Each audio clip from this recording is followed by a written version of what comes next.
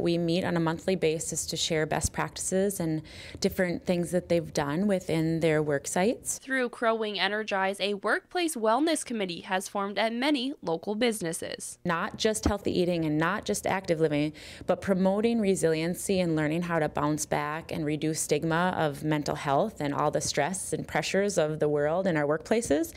Even though the programs run all year long, the participation tends to increase during this time of year. There are still a lot of people who at the beginning of the year, they kind of reflect and go, okay, it's winter. I just got through Thanksgiving. I just got through Christmas.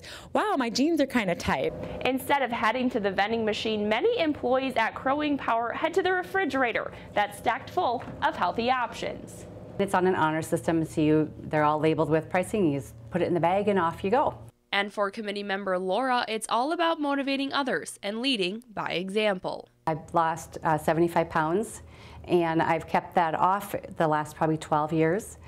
So I've seen my fluctuations up and down, and I know how hard it is. Crow Wing Power has also added some new tools for employees to stay active while at their desk, including their increasingly popular stand-up desk. Love, love, love it.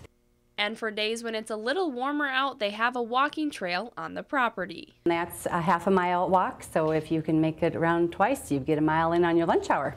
Other businesses like CTC, Mills Fleet Farm, and about 20 others in the area have put healthy initiatives in place. If we have a healthy workforce, we will be more productive. We will have less time away from our desks because we're going to be healthy, and on top of it, usually is a trickle effect for our families.